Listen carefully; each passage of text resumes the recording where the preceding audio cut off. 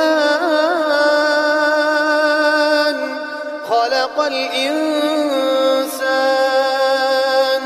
علمه البيان الشمس والقمر بحسبان ওয়ালাইকুম আসসালাম রহমতুল্লাহি ওয়া বারাকাতুহু। সম্মানিত আইনাল ভাই সৌদি আরব থেকে জানতে চেয়েছেন যে আমরা যে বিদায়ের সময় একজন আরেকজনকে বলি ফিয়ামানিল্লাহ, কতটুকু দলিল সম্মত, শরীয়ত সম্মত? আলহামদুলিল্লাহ, সাল্লাতু ওয়াসসালামু আলা রাসূলিল্লাহ, মাবাদ।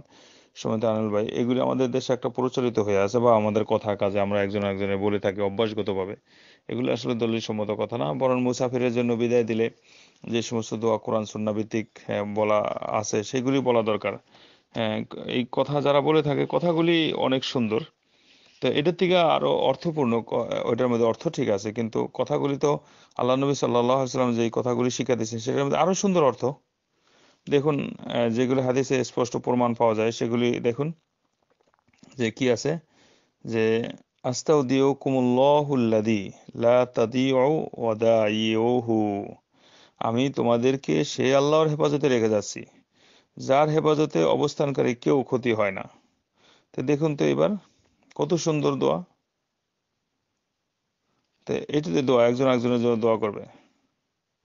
মুসাফির ব্যক্তি যদি এইভাবে গৃহবাসীদের দোয়া করে দেয়, আবার গৃহবাসীরা যদি মুসাফিরের জন্য দোয়া করে দেয়, তাহলে কত সুন্দর দোয়া।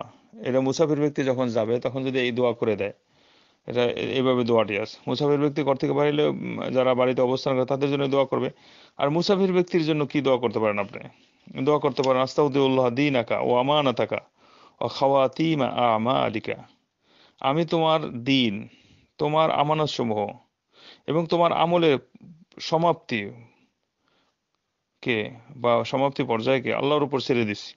তো দেখেন, আল্লাহর উপর সুপর্দ করা, আল্লাহ রাব্বুল আলামিনের উপর সুপর্দ করা, আর কোনো ক্ষতির সম্ভাবনা আছে? তো এই যে অর্থপূর্ণ দোয়াগুলো, এই দোয়া একজন একজনের জন্য কত সুন্দর বাক্য উচ্চারণ করা আছে। অন্য বর্ণনাতে আছে যে এটাও পড়তে পারেন, জাওয়াদাকাল্লাহু তাকওয়া ওয়া গফারা যামবাকা ওয়া ইয়াসসারা লাকাল খায়রা হাইথুমা কুনত, আল্লাহ তোমাকে তাকওয়া দ্বারা ভূষিত করুন, আল্লাহ তোমার গুনাহ খাতা মাফ করুন, তুমি যেখানেই অবস্থান করো আল্লাহ তোমার জন্য কল্যাণকে সহজ সাধ্য করুন। তো এবার দেখুন তো, এত সুন্দর দোয়া, এটা থেকে আর কি অর্থপূর্ণ দোয়া হতে পারে?